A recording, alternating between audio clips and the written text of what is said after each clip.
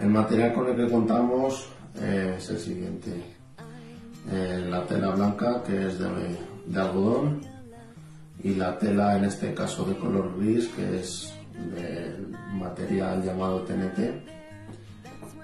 y las dos gomitas para sujetar la mascarilla.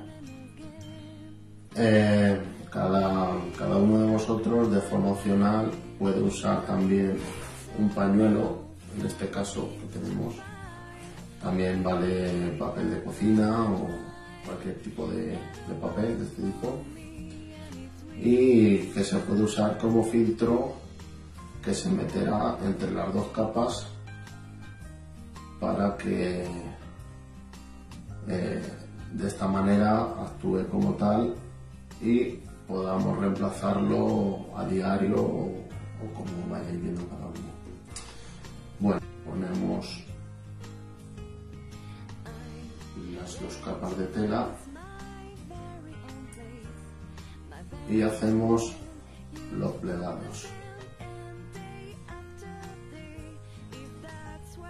Es necesario hacer este tipo de plegados para que la mascarilla se nos adapte perfectamente a la cara y no se nos mueva ni se nos caiga. ¿Veis? Así.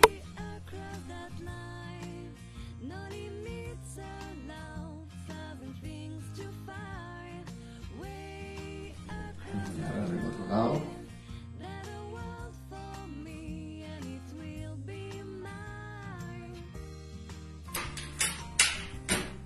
Vale. Así ya tendríamos los dos plegados.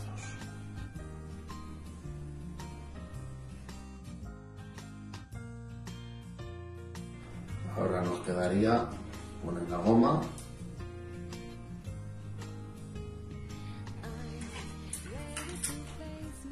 Vamos.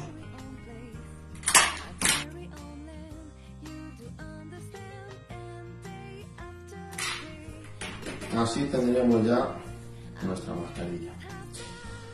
Y por último, introduciríamos nuestro papel, que nos serviría como filtro en el interior, y este lo podríamos cambiar y reemplazar a diario para que así sea todo más higiénico. ¿Veis? Quedaría así y perfecta para usarla.